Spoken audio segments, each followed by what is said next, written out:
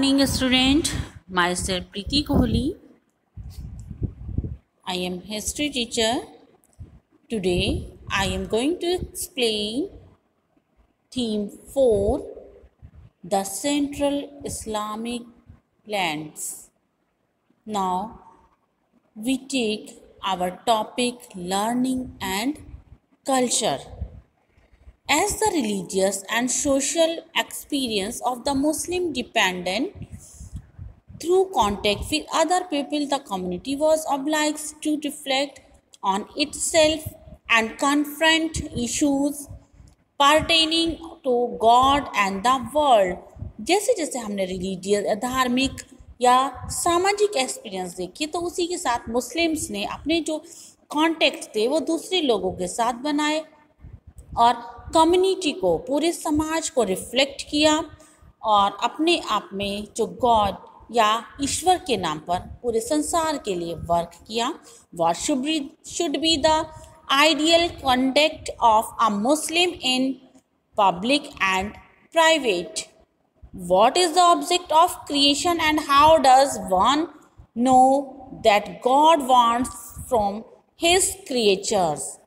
क्या ऑब्जेक्ट है, किस तरह से गॉड ने यहाँ पर कैसे अपने क्रिएचर्स की रचना की है और वो उस रचना के साथ या उन रचना से क्या चाहता है. How can one understand the mystery of the universe. कैसे कोई इस ब्रह्मांड की मिस्ट्री को या रहस्य को समझ सकता है. इन सभी क्वेश्चंस का आंसर जानने के लिए हमें Muslims who acquired and organized knowledge of different kinds of strength of the social identity of the community as well as to satisfy their intellectual curiosity. इन सभी क्वेश्चंस का आंसर जानने के लिए हमें मुस्लिम डायनेस्टी या जो मुस्लिम्स थे उन्होंने किस तरह से नॉलेज को गेन किया, कैसे उसको नॉलेज को गेन करने में ऑर्गेनाइज किया, डिफरेंट तरीके से उन्होंने अपने आप को शक्तिशाली बनाया और सामाजिक पहचान बनाई.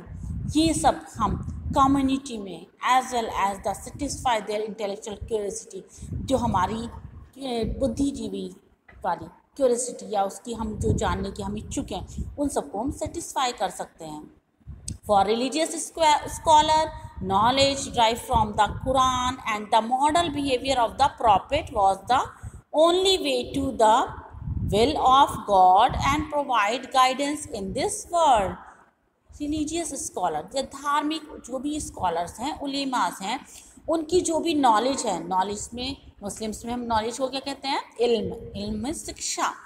तो यहाँ पर वो जो भी कुरान से ली गई है उसका जो मॉडल है, उसका जो बिहेवियर है, वो जो भी बिहेवियर है गॉड के द्वारा प्रदान, प्रॉफिट मोहम्मद के द्वारा उनको प्रदान किया गया है और भगवान की ये इच्छा है कि वो पूरे संसार को गाइड करें.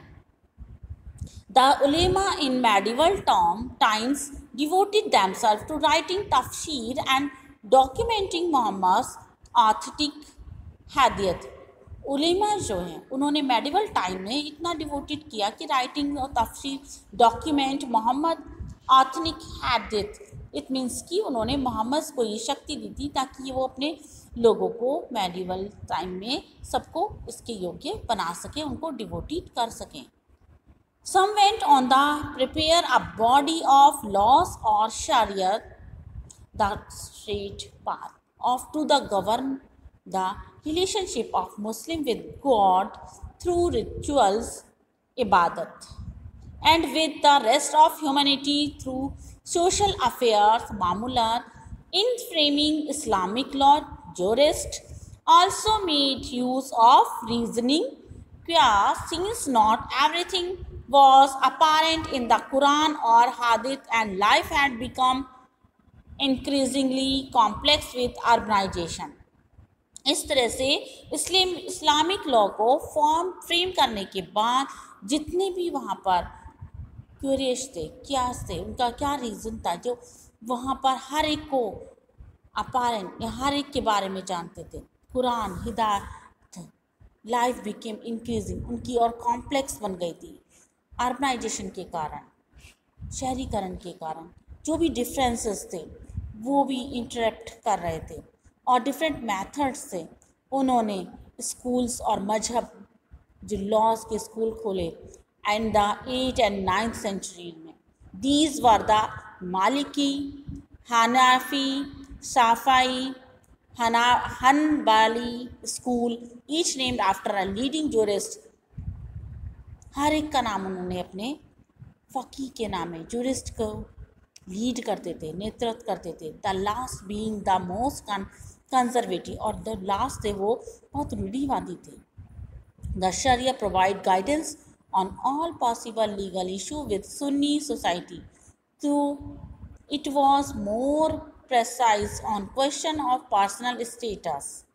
इस तरह से ये शरीयत के अकॉर्डिंग थे, जो पॉसिबल थे, गाइडेंस दे रहे थे, कानूनी शिक्षा दे रहे थे सुन्नी सोसाइटी के लिए, और यहाँ पर प्रेसाइज कर रहे थे क्वेश्चंस पर्सनल स्टेटस या मैरिज, डाइवोर्स और इनहेरिटेंस को वो कॉमर्शियल मैटर मानकर इसको कॉन्स्टिट्यूशनल इशू मान रहे थे, और इस तरह से वहाँ पर शरीयत को प्रोवाइड करके और एक गाइडेंस या एक पथ प्रदर्शन कर रहे थे।